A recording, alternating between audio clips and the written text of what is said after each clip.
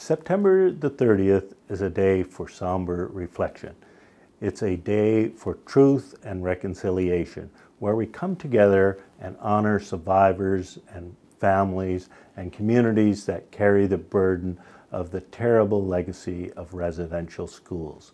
We especially remember the children and youth who did not return home.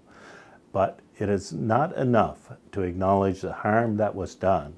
As individuals, we must educate ourselves about residential schools and face the awful truths.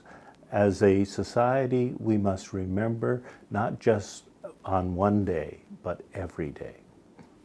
I think about what Phyllis Webstead went through as a young girl attending her first day at residential school. Her new orange shirt, which her grandmother gave her, was taken away when she arrived.